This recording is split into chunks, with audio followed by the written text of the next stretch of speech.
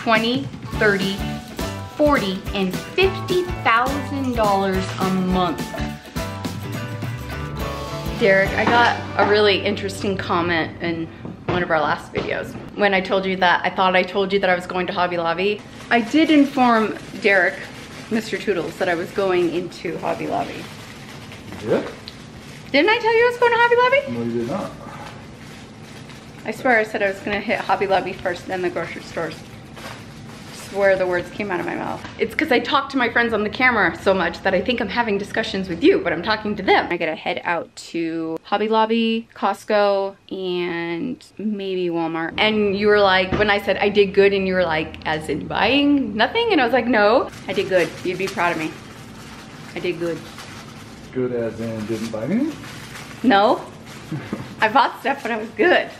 And I got an interesting comment about like, oh, I didn't know Derek was so controlling. And it's so funny, the assumptions that people get from watching videos. That's funny. There's not one controlling speckle in this man's body. He is far from controlling. Whatever. It made me laugh. I control every aspect of your life. I know. He tries. It's so funny because I always tell him like, can you be mean? Can you like be aggressive towards me? And he tries, and then he can't do it. I can't even joke it. No, you can't joke it. It's so funny. He's never said no to me. I'm the one who ends up having like buyer's remorse on things. And he's like, keep it, do it. He's too good. He's too good to me. If you're hearing that nice sizzle, we're making BLTs for lunch. I just need to clear the air. This man is too nice. And I do get annoyed with you being too nice, huh? I'm like, be mean, get aggressive. Just say what you want to say. Because I'm that way. I don't hold back. And he's like, but no, he doesn't have a controlling bone in his body. And also in that comment, something about like me being the breadwinner of the family. You make money. I make money, but I am not the breadwinner of the family. Let's have this conversation. Let's have this conversation. So I just need to be honest about this with you guys. It's really funny, people's assumptions with YouTubers and money. Remember when I made $300 on YouTube and how excited I was? Wow. Oh my gosh. And every dollar that I make from YouTube is a blessing. I remember I did a Q&A with you guys years ago, and one of the questions was about YouTube and YouTube money. I'm in my home, I'm filming my life, and share and help women and motivate and get paid for it. And why not? And I'll be honest, I can pay the mortgage payment with what I make on YouTube. So I don't feel bad. A lot of people feel bad that they do make money on YouTube because they're afraid of the backlash. I do not feel bad at all. It's a lot of work to make videos. And honestly, I am quite proud of She's in Her Apron. I am proud of what it's, I don't know, slowly evolving to, which is just motivating women. I'm not like some of my friends who do extremely well here on YouTube. 20, 30, 40 and $50,000 a month. We're not even talking brand deals. I'm talking just Google AdSense. Could you imagine? We haven't been blessed like that by the YouTube gods. And that's okay, because what we have been blessed with has helped our family tremendously. But I have been lucky in YouTube. I started YouTube in 2012 and it was a hobby, and then it became a business. Thank you to all of you who share the planners. Now is all word of mouth. And our planners could do better if I was a better salesperson, but I just suck at it. But you also have to feed the machine, and it's not very forgiving. And let me tell you guys, it takes a toll on you mentally. When you slow down, of course, numbers slow down and your money slows down. But it's hard when you slow down to ramp back up. And then in 2023, it all shifted. And that's why like I never took for granted what I make from YouTube.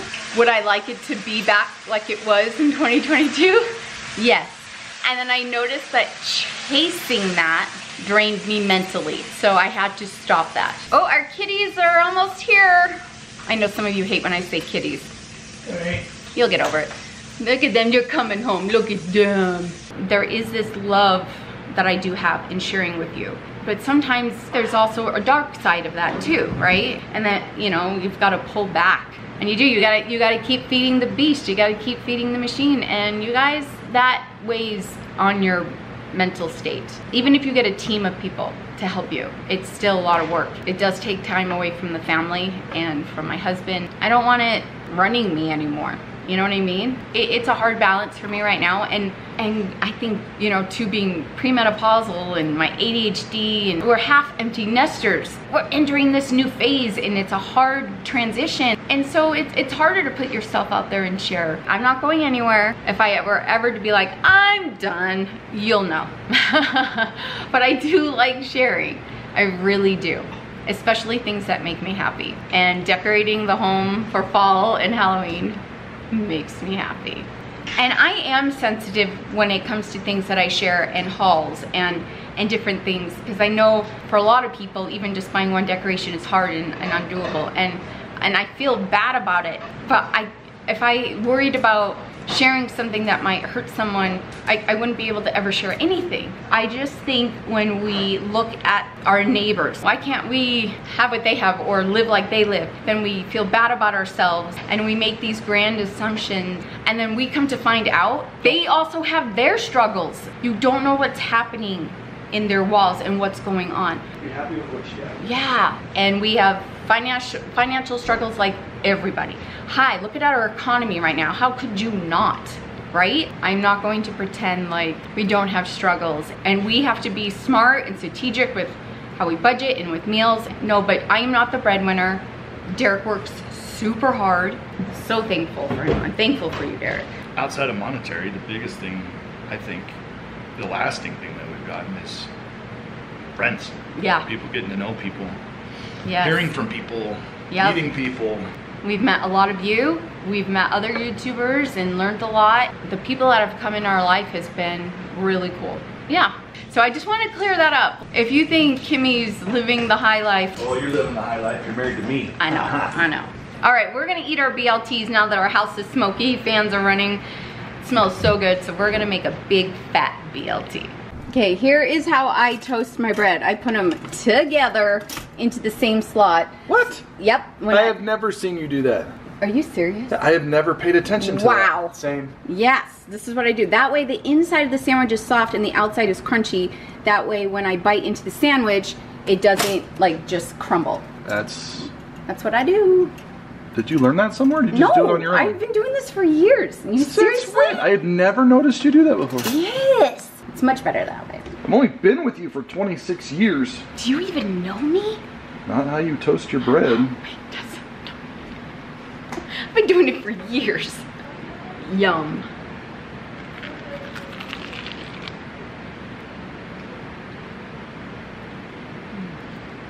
Everything I want to say right now will sound perverted, so I'm not going to say anything, but this is delicious.